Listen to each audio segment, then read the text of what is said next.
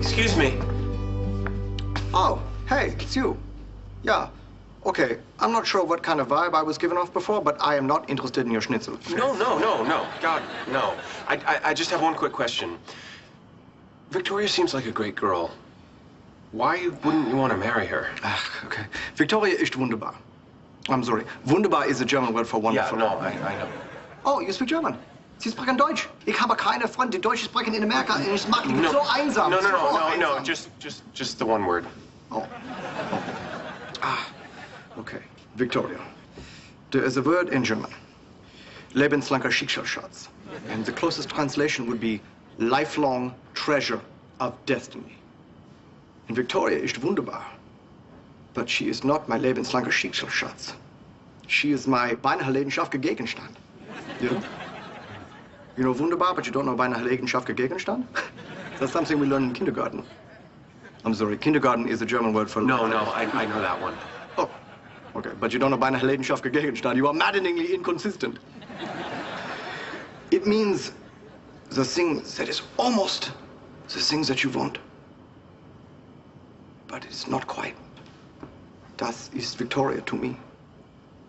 How do you know she's not Lebenslager Schicksalsschatz? I mean, maybe as the years go by, she'll get Lebenslager Schicksalsschatzier. Oh, no. Lebenslanger Schicksalsschatz is not something that develops over time. It is something that happens instantaneously. It courses through you like the water of a river after a storm, filling you and emptying you all at once.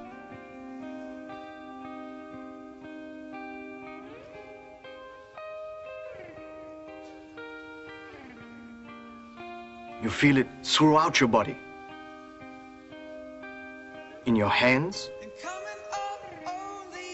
in your heart, in your stomach, in your skin. Of course, you feel it in your Schlagmachen, Jungen.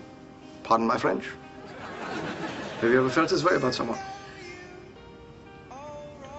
Yeah, I think so. If you have to think about it, you have not felt it.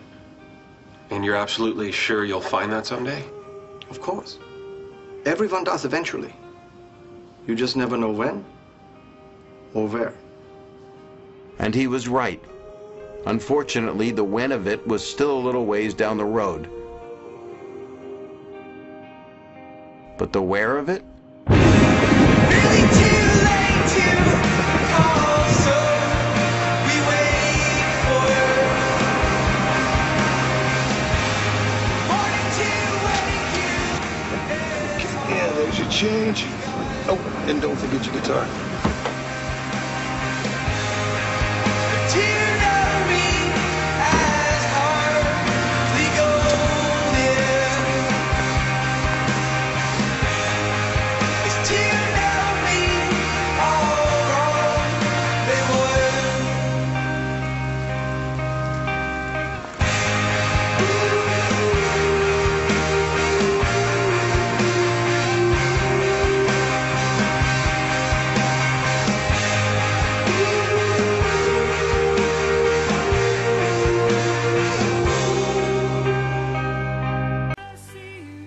I saw that beautiful girl on that train platform, and that I had the guts to stand up, walk over to her, tap her on the shoulder, open my mouth, and speak.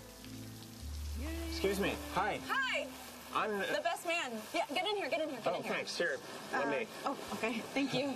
Great show tonight. Oh, thank you. Yeah. You're Cindy's ex-roommate, right? Yeah, and you are the professor. I took one of your classes. Really? Which one? Econ 305. On 305. I don't teach. Oh no. Yeah. Excuse me. I'm gonna jump onto the tracks now. No, don't. You were great. You were great. Wait a second. This is my umbrella. I left this umbrella at Cindy's. You totally stole my umbrella. What? No, I didn't. This is my umbrella. I bought this. Excuse me.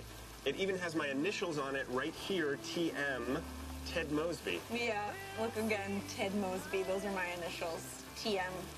Tracy McConnell. No, Tracy McConnell. It's TM, totally my umbrella. You're TM, terribly mistaken. Because this umbrella has always belonged, TM, to me. Although, I did lose it for a few years there. So I went to this dance club. On St. Patrick's Day. On St. Patrick's Day. And you left it there. And I left it there. You never thought you'd see it again. And I never thought I'd see it again. Funny how sometimes you just find things.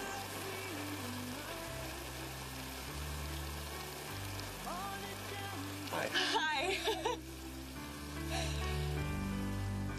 Every night is just the same. All upon a downtown train. And that, kids, is how I met your mother.